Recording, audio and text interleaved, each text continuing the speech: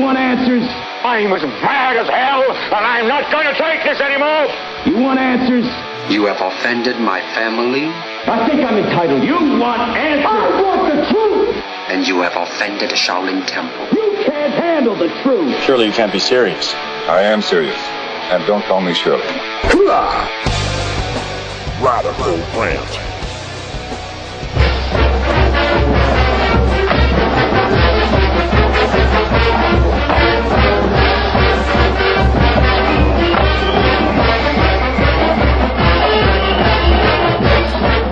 Oh, yeah, we got some college news for you from the University of Alabama. And this will shock you, I'm sure. College students in Alabama are smoking pot. Yes, I know. Shocking news, is it not? Got some news. This came from the Crimson White. Now, the Crimson White is the student newspaper at the University of Alabama. And apparently, the West Alabama Narcotics Task Force, or WANT, I guess, carried out raids on and off campus there in Tuscaloosa. 61 students were arrested Tuesday morning. The Tuscaloosa Police Chief Steve Anderson called it a record pot bust. They carried actually a total of 74 total arrests on or near the University of Alabama campus because there's a serious problem going on here. College students are smoking pot. Now, it wasn't just the Tuscaloosa police involved in this. No, this is a task force, people. We got Tuscaloosa PD. We got University of Alabama PD. We got the U.S. Marshals involved, the Northport Police Department, and who else we got? Oh, Tuscaloosa County Sheriff's Office. And they began these raids at 4 in the morning, 4 in the morning, and conducted them all throughout the day. Now, in the course of the investigation here, this task force of multitudes of our law enforcement agencies pouring in countless hours of police investigative time, 2 months of time, as a matter of fact. It's not countless. 2 months of time. We just don't know how many particular cops are involved, but for 2 months, they carried out this investigation and used confidential informants, aka snitches or rats. Actually, there is technically a difference, but we'll save that for another rant. So these confidential informants and the university cooperating with the police at this time as necessary. The police chief said, "We used individuals known as confidential informants to go in and make purchases for us." End quote. All right, so we've got all these cops, all these various agencies putting in time and effort to find these people who could be turned against their fellow students, usually the kids that get busted, and then, hey, you know, if you'll go in and make some buys, we'll go easy on you. We'll give you a plea deal. We'll give you probation, right? So go, you know, little bait for bigger fishes, basically. Send the kids in back to school to betray their friends, betray their friendships, to have their whole academic life turned upside down, to live in stress and fear. So we've done 2 months worth of this investigation here. And so what they managed to accomplish here, 74 people arrested on 183 charges, mostly centered on the sale and possession of marijuana. That's right. Mostly just marijuana. Now, a small number of arrests were made for cocaine, ecstasy, and LSD, and 3 weapons were seized. 74 people, and mostly you get marijuana and maybe a gun or 3 here. All right. Oh, but it says weapons. Let's not assume they're guns. I don't know. Could be crossbows, knives. Who knows? All right.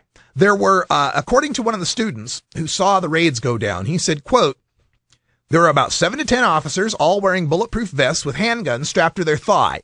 2 were just wearing street clothes with badges around their necks, and they were escorting about 6 students all in handcuffs." End quote. That's a nice day to wake up and be going to school, getting ready to go to class.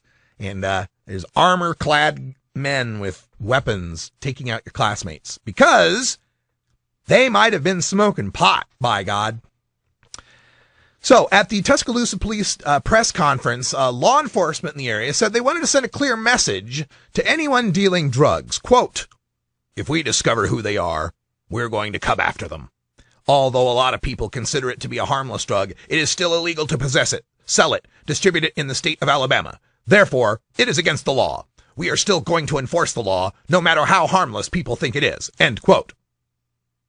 This, folks, is stunning to me. There's some real good to be mined out of that paragraph coming from the police chief. Number one, he keeps saying it. He knows it's about marijuana.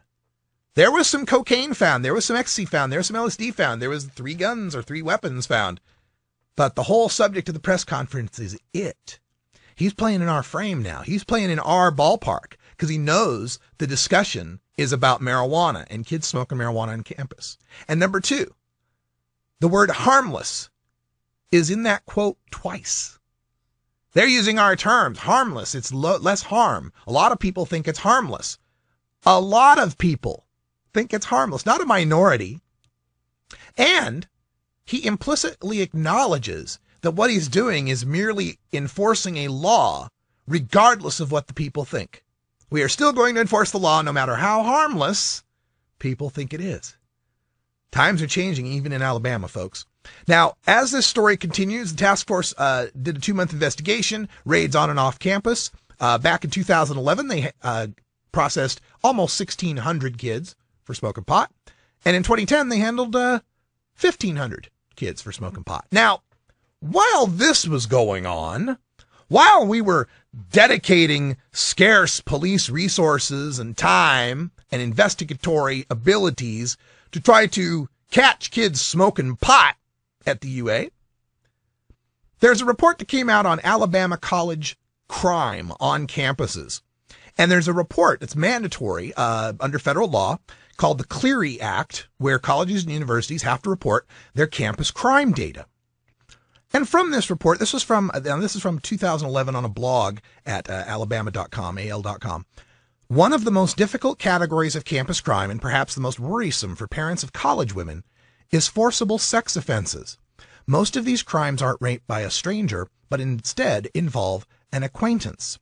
A National Institute of Justice report in 2005 found that 1 in 5 women, let me repeat that, 1 in 5 women will be raped or sexually assaulted during her time in college. And an investigation from the Center for Public Integrity found that many incidences aren't reported under the Clery Act because of confusion over what should be included and exemptions for confidentiality. So 1 in 5 may be a little low. One of the people reporting on this was quoted as saying, "We know that an awful lot of sexual violence against women goes unreported. Less than 50% gets reported." So what is it, 1 in 3? 1 in 2? And we're going to worry about whether or not they're smoking pot in the dorm rooms, or in some cases in this state, they were going off campus. Now, maybe they would reply that, we shouldn't be condoning these young people using drugs.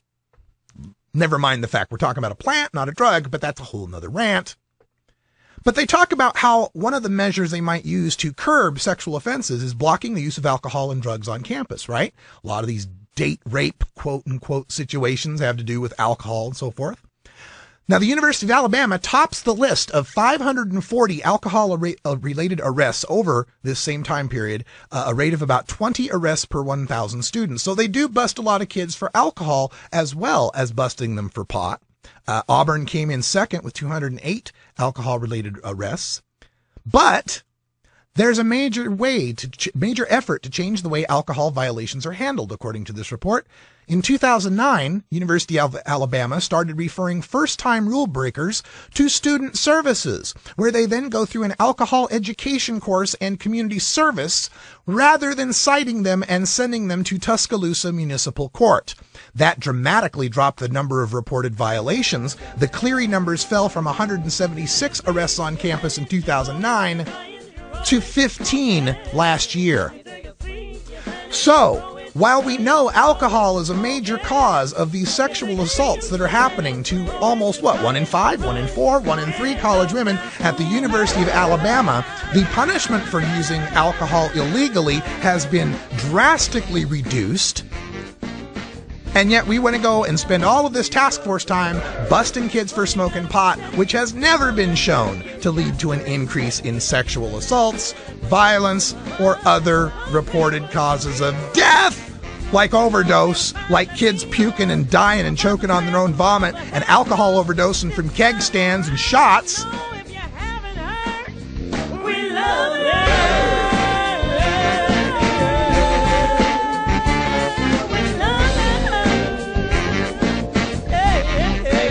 This is the Russ Belville Show. The Russ Belville Show is blogging and podcasting daily at radicalruss.com. And lest I forget, shame on the Crimson and White for publishing the names of all those kids who were busted for marijuana. Shame on you. It's all the time we got for Hour 1. Stay tuned for Hour 2. For Brian the Red and Big Dan, I'm Radical Russ. Until next time, take care of each other, tokers! It goes down smooth.